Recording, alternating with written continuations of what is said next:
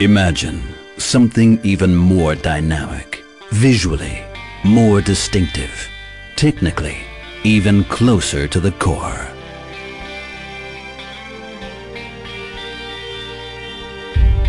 The new 911 GT3 RS.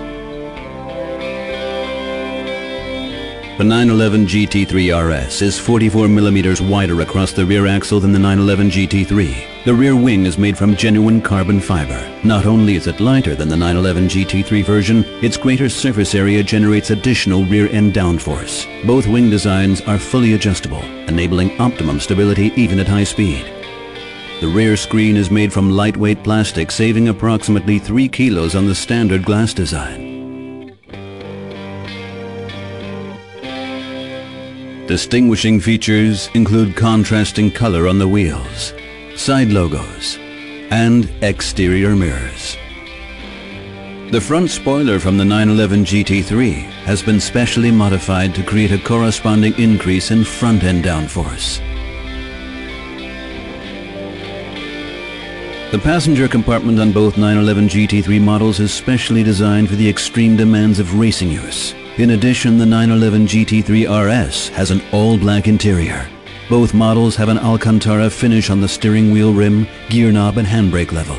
On the 911 GT3 RS, the steering wheel is marked at the 12 o'clock straight-ahead position.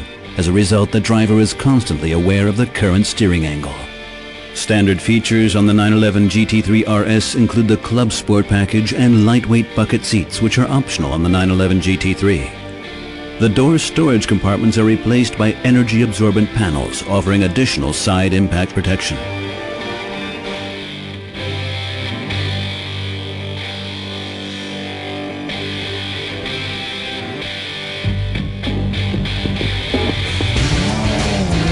The 911 GT3 RS is powered by the same flat-six engine as the 911 GT3.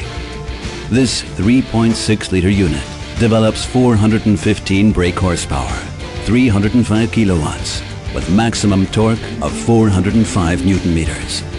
Top speed on both models is 193 miles per hour, 310 kilometers per hour. The 911 GT3 RS is approximately 20 kilograms lighter than the 911 GT3. The result is a power-to-weight ratio of 301.8 brake horsepower per ton.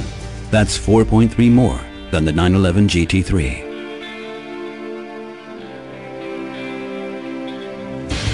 The 911 GT3 RS is 1/10 quicker to 100 kilometers per hour, requiring as little as 4.2 seconds.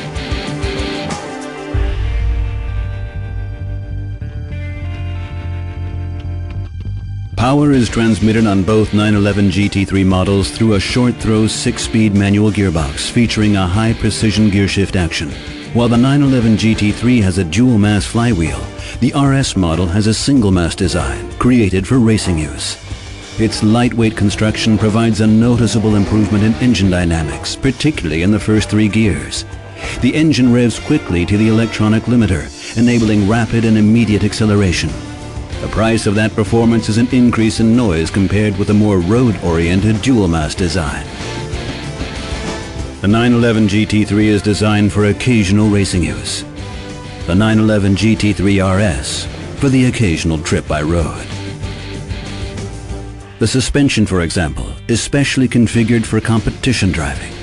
The rear track is wider than on the 911 GT3, enabling higher lateral acceleration, faster cornering, and even greater resistance to body roll.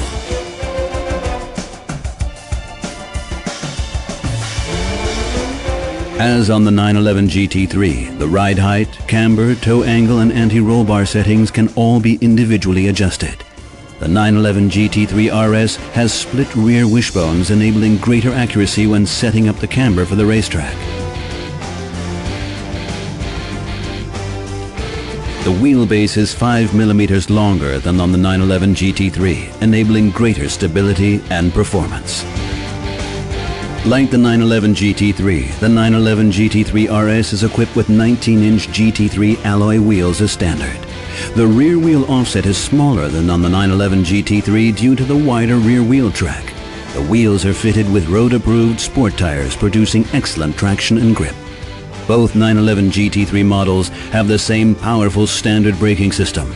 They can also be equipped with an optional brake technology run by every team in the Porsche Michelin Super Cup, the Porsche Ceramic Composite Brake, PCCB.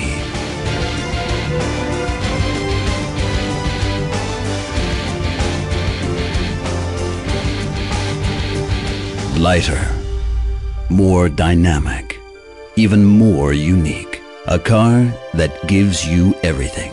All it demands is respect. The new 911 GT3 RS. Origin Motorsport Part 2.